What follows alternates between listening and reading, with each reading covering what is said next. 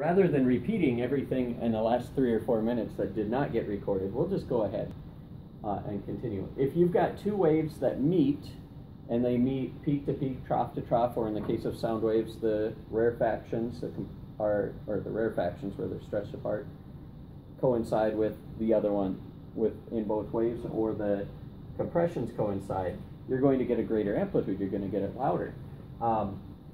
If they are out of phase, like so, the peak here adds with the trough there, and they tend to mute each other, so amplitude will be less, maybe even zero.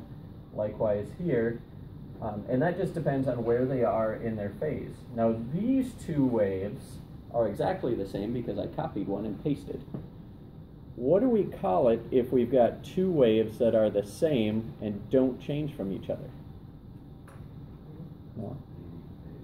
They're in phase, but that just shows that, okay, we've got a peak here and a trough here. We could do that with opposite ones, or different ones too.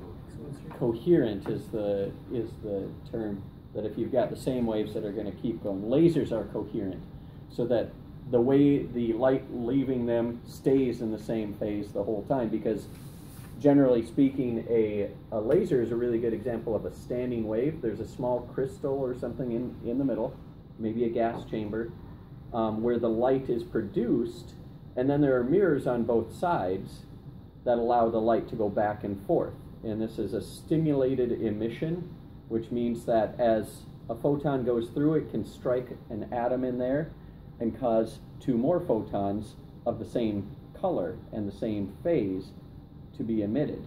And then they reflect and hit another one. So you're energizing the stuff inside this laser, causing it to be able to produce light, and then the photons that hit those atoms cause it to actually spontaneously make the light that are in phase. So you get a standing wave in the laser cavity. The two mirrors are maybe 99.5% mirrors.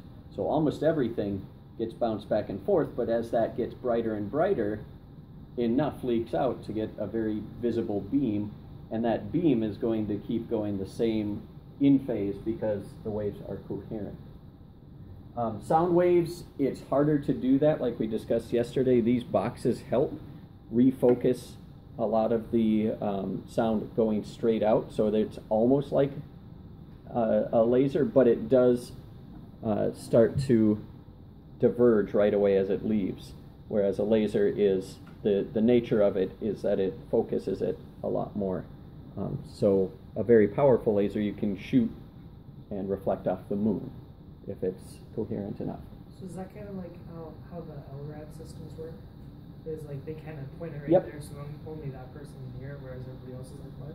Right, and so we can do that better. You'll notice in some buildings too, where there is a spot right in the center of a domed area where your voice, if you're talking, is really, really loud, but you can't hear people outside, or if you're outside and try and talk to someone outside the center and you try and talk to someone on the other side of the center, you can't really hear each other.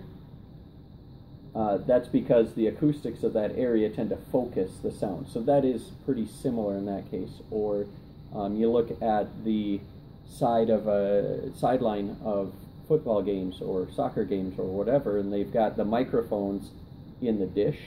Those dishes tend to reflect sound back into a point. So to some degree you can do that with sort of lenses for sound. When we went to Nashville, we went to the Country Music Hall of Fame, and they have different sections of the museum that have like domes over them. Yep. So they have loud songs playing, but then you move to one section. And you don't hear anything. Yeah, cool. Good application of it. These two boxes, these are called beat boxes. Not joking. It's a different use of the term for sure. But the reason is because these can be, tuning forks can be slightly out of tune. When we strike them, we can get them to interfere with each other, but they're slightly different frequencies. So instead of having the same wave over and over, it's a little bit shorter. So now you'll have points where these add constructively, but if we were to follow these waves out, at some points they would add destructively, so that you actually get changes of either greater loudness or less loudness. And so let's see if adding it like this, it's audible. I'm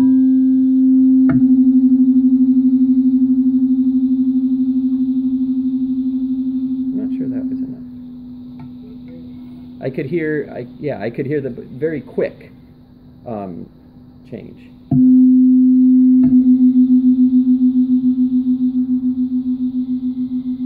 Right? And let's just, if I silence one, then we don't hear that anymore.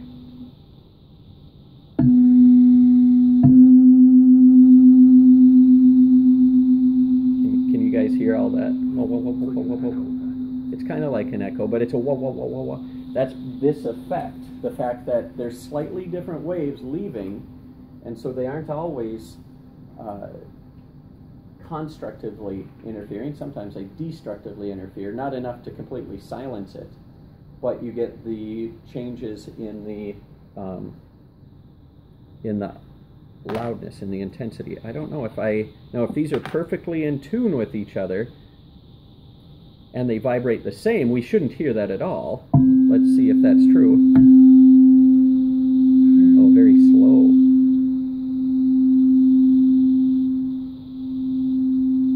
The closer these are to each other's frequencies, the slower that beat is. The beat is the periodic rising and falling. But since they're apparently just slightly out of tune with each other, just slightly, that frequency is quite slow with nothing here, and then we can adjust it a bit with the differing levels of this that alter the frequency.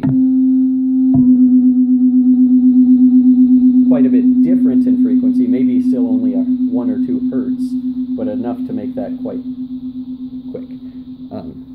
If you're interested, there is a whole section of that on that in your book. I opted not to go into detail with that, but Morgan, there's math in there. Oh, yay. Okay. Let's talk, if we have, we've already talked about most of the stuff on this last reading. Compare and contrast transverse and longitudinal standing waves. They're both going to be made up of a similar shape where you'll have a certain number of waves. But especially J there, the shape of standing waves on a guitar string to standing waves in a flute, which is open at both ends, or a clarinet, which is only open at one. You get different places for the nodes. And I think better than, the book has pictures that describe that a lot better than I can. And from what I saw from readings, you guys were doing fine with that. So consult the book on that portion. What I want to talk about now is the Doppler effect, which has some neat effects, but also some useful things. Could we get the one light in back turned off, please?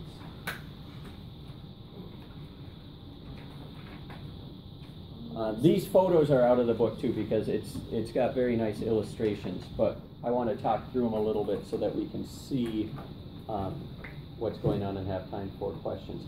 So imagine that you are standing, this is not to scale, by the way, I think, because that truck would be a lot bigger. But imagine you are standing near a fire truck with the siren going.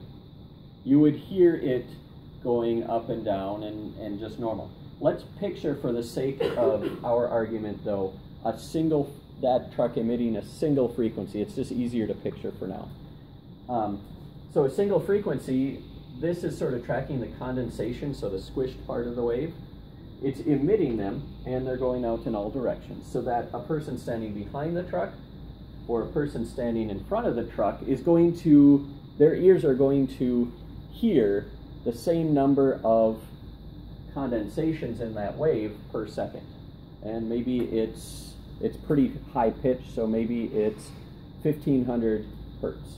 1500 times per second, you get one of these condensations hitting your ear.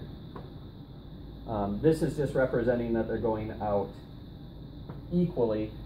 You might have things blocking it that would decrease the amplitude, so the loudness would be less, but the frequency should be the same.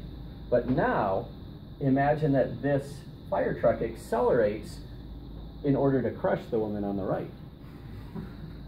And the truck is going quite fast. Well, as it is moving that way, it's still emitting the siren sound, perhaps some sort of perverse warning, like "I'm going to crush you" sound. But what you're going to see, the woman here now, every time this emits one of those condensations, before it emits another one, it moves a little closer, perhaps a lot closer, depending on its speed. And likewise, and so she is actually going to hear one, and then the next time the next one's emitted, the truck's a little closer. Back here, the opposite happens. He's perfectly safe. He's watching it all.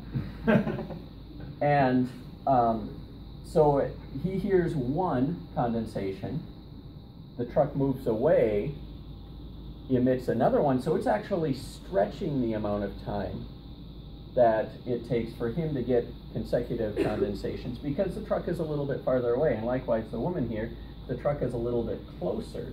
So what happens is shown here. Oh, that truck is going quite fast. It's even blurring. But what she hears is first condensation, second one that was emitted a little bit later, but with the truck sooner, third one with the truck closing in, and it's practically on top of her. All that squishes those condensations.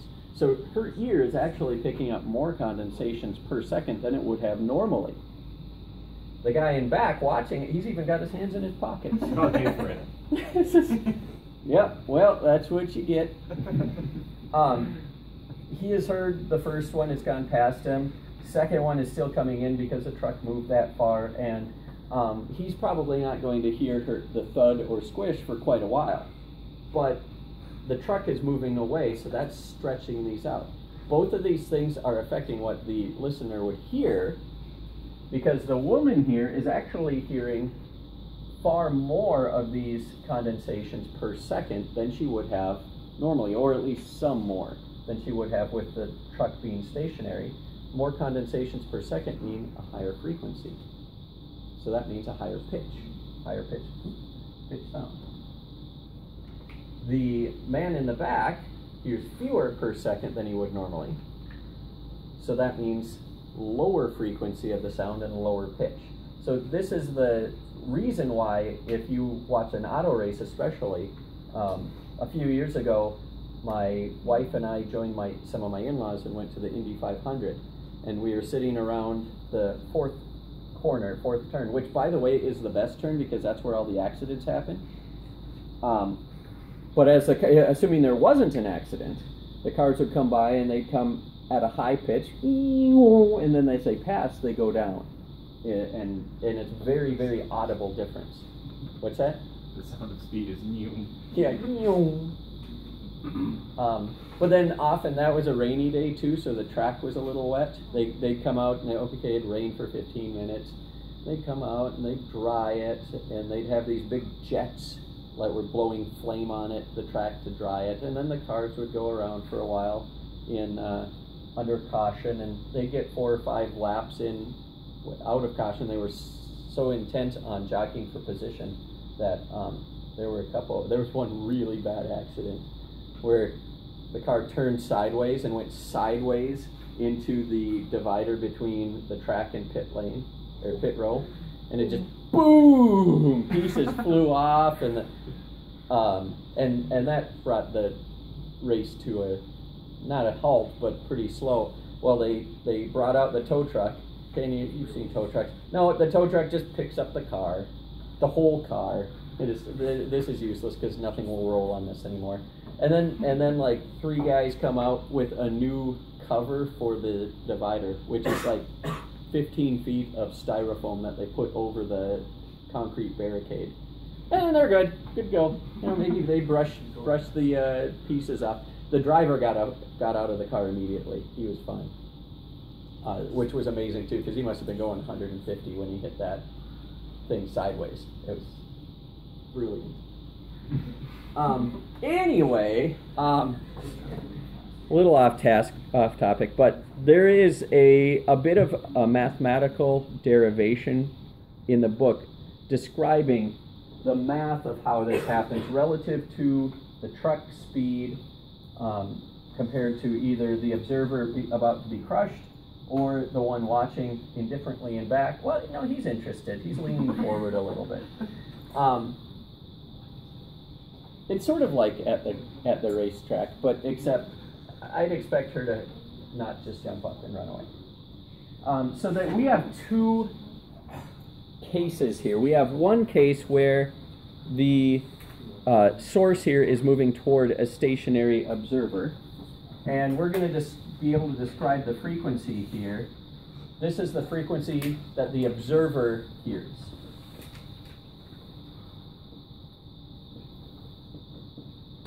It's going to be based on the frequency that the source is emitting, the thing that everyone would agree on if they're all stationary relative to each other. And then, right, we get something that is a little reminiscent of some of the formulas that we saw last year with special relativity. The velocity of the source, of sound compared to the velocity of the source. So Vs here, the velocity of sound. V is, I got that backwards. Yes. I want to make sure. Vs is going to be the velocity of the source.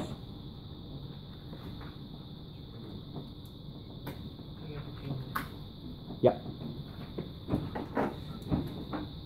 My apologies. Because that wouldn't have made sense of source. And V here is just the velocity of the sound in the air at that temperature. So this is actually really similar to special relativity, aside from we usually have a radical under there. So that's for when the you're going to be crushed.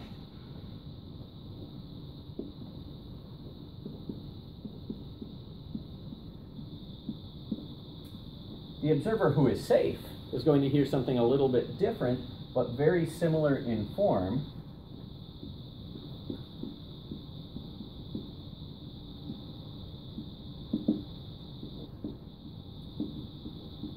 And I think it's just that it's a plus there.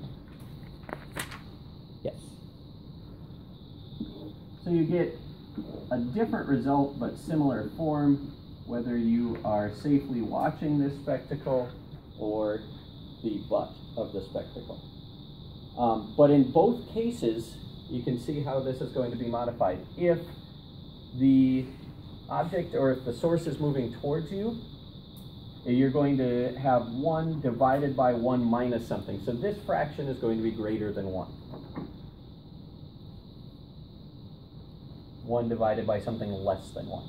And so your frequency goes up. If you're the observer where it's moving away, this fraction, this is going to be greater than 1 somewhat. And so 1 divided by something greater than 1, is itself less than 1. And do you mean the fraction or the entire? I meant the entire thing.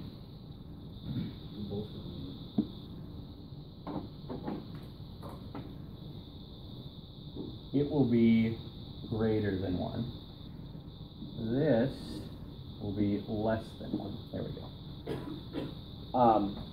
And so the frequency heard is going to be less than the one that is originally emitted, so you're going to get a lower sound.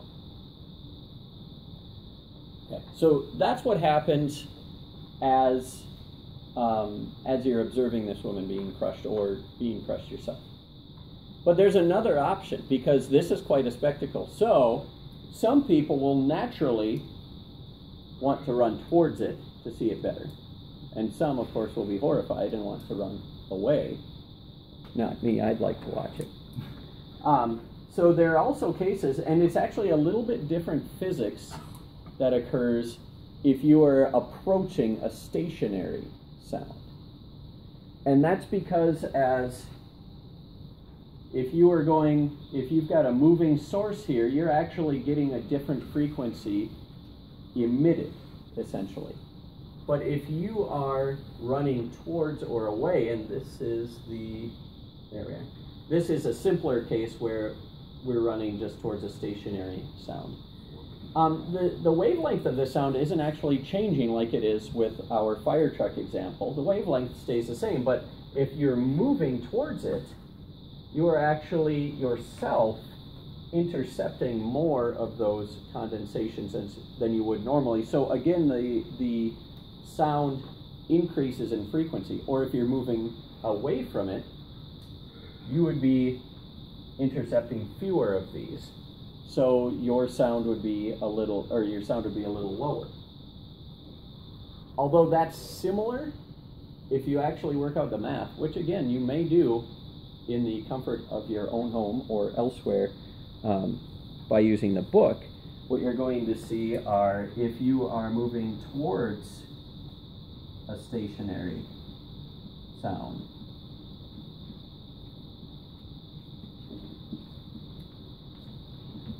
again, it's going to be a higher frequency.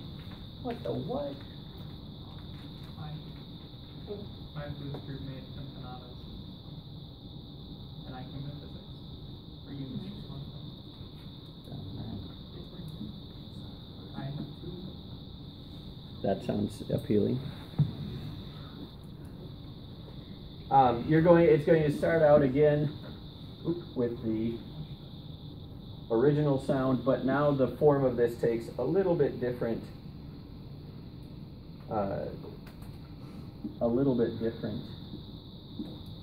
form, that where VO here is the speed velocity of the observer.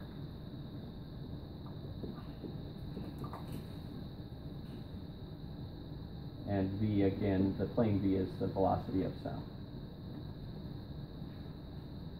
So we see again, though, if you're moving towards, this fraction is going to be non-zero.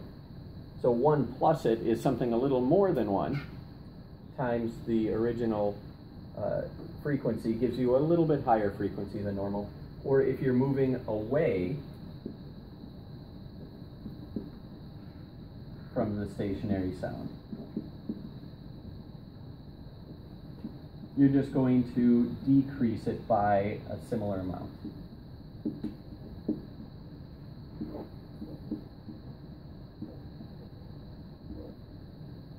So we kind of get a similar feel from both of them. If we want to simplify this for our own sake, always remember, if the sound and the observer are getting closer together, you're going to have a higher frequency. So that can help you remember whether it's plus or minus here. But we can actually simplify this a little bit so that if you've got a moving source,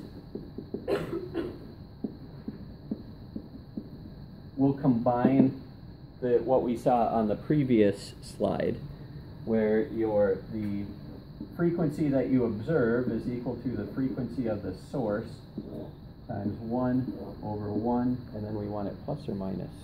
Doesn't really matter. Minus or plus velocity of the source over the velocity of sound, where the minus is if you are moving towards, gives you a higher frequency, and the plus is if you are moving away. And then likewise, we can get these together. This would be moving observer.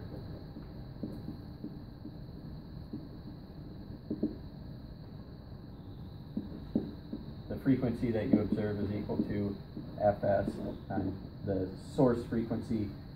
Now it's plus or minus the velocity ratio, where plus here is towards, minus is away. There are cases where both could be moving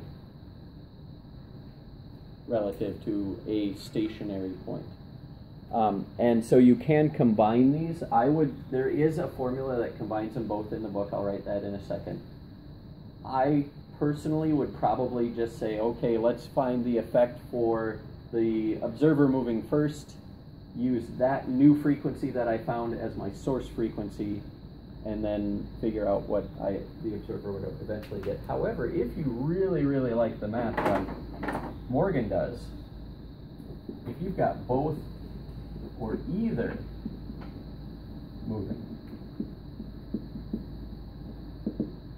you can combine them by finding the total frequency is going to be 1 over the other. And I got to write this down, otherwise I'm going to goof it up.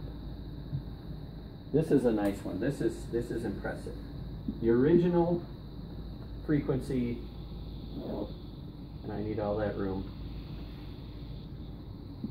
1 plus or minus the observer velocity over the speed of sound. And then we've got the fraction from the bottom, 1 minus or plus the source velocity over the speed of sound. And then you have to remember, okay, which one's moving where? I would suggest doing the other one up above first, or do them separately. But this is actually an okay way to do it. The reason that it's written like this, plus over minus or minus over plus, is that the plus and the minus both mean sort of the same thing, that you are getting closer together. So what you do is, say you've got a truck, okay, here's the ladder. No, it's a tow truck, I guess. It'll have its velocity, and this would be the velocity of the source. Got its siren going. Not that tow trucks have sirens, but do they? Some do. Okay, the obnoxious ones. Yeah. And then you've got your person over here.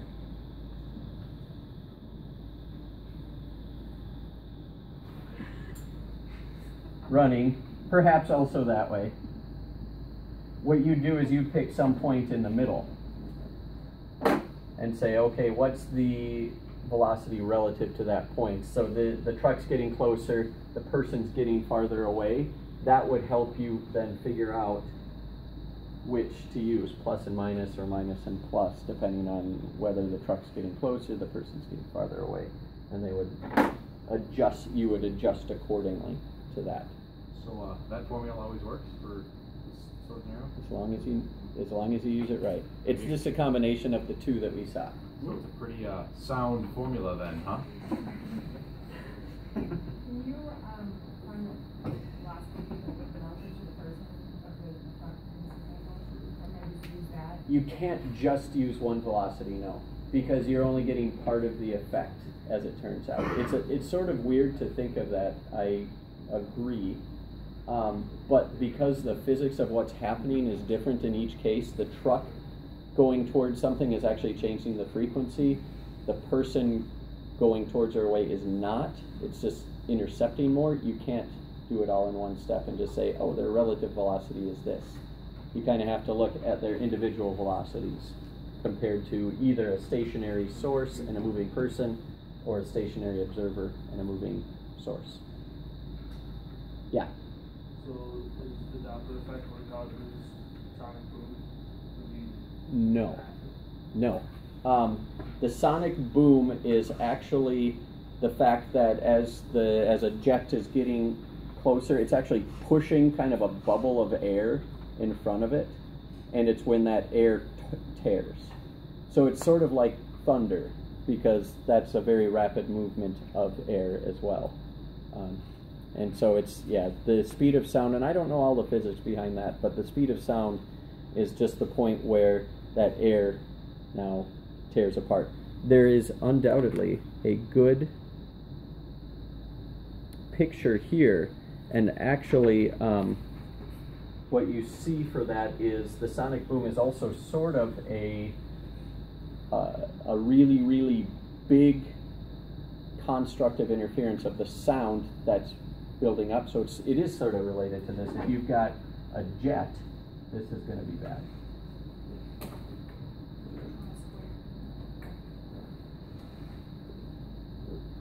It's some sort of flying pencil. It's a plane jet, but it'll work. There's no little bells and whistles on it, but it'll work. As it's going farther or faster and faster, the sound waves also are. That's the real thing. It's not even just the air. It's the sound. It's sort of pushing a bubble of sound in front of it because it's emitting the sound, but it's keeping up with it. And so it's sort of as it tears through that and starts going faster than the sound it's emitting. That's when you get it. Get the big constructive interference of all of those sound waves pushing up against each other. So it's sort of like it's storing a battery of sound that suddenly releases. And on the ground then you hear all of that all at once. I know that's not an overly satisfying explanation. It's sort of what's happening, but I don't have a better prepared explanation than that. Mm-hmm. Once you're going faster than speed sound, does everything still sound the same? Yeah, then it goes back to essentially sounding the same as my recollection. It's the act of breaking the sound barrier that causes the most noise. Something for more research, I think. I'm not sure about that either. Something for more research.